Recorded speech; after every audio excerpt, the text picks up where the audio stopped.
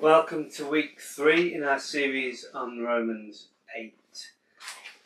I'm just going to read verses 18 to 30 for you, but before I do, a couple of questions for you to think about as you listen to the reading and as you meditate on this passage this week. So the first question I want you to think about is based on verse 24.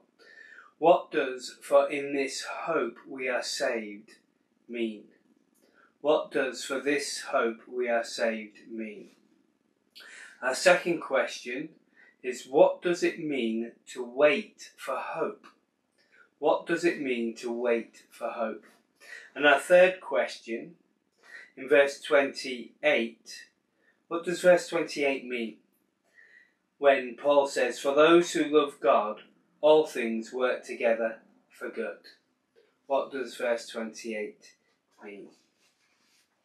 So let's read Romans chapter 8, verses 18 to 30. "For I consider that the suffering of this present time are not worth comparing with the glory that is to be revealed to us. For the creation waits with eager longing for the revealing of the sons of God. For the creation was subjected to futility, not willingly, but because of him who subjected it, in hope that the creation itself will be set free from its bondage to corruption and obtain the freedom of the glory of the children of God.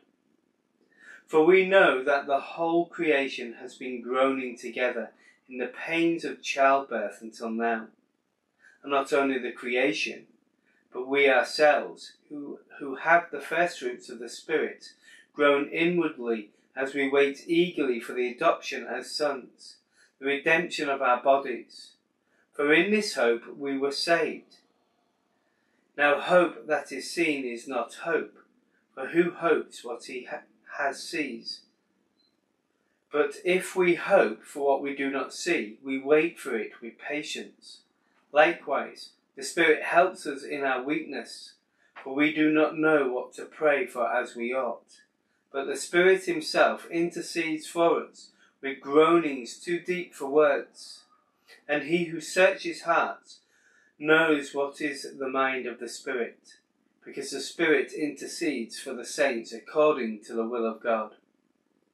And we know that for those who love God, all things work together for good, for those who are called according to his purpose. For those whom he foreknew, he also predestined to be conformed to the image of his Son, in order that he might be the firstborn among many brothers. And those whom he predestined, he also called. And those whom he called, he also justified. And those whom he justified, he also glorified." Thank you, and God bless.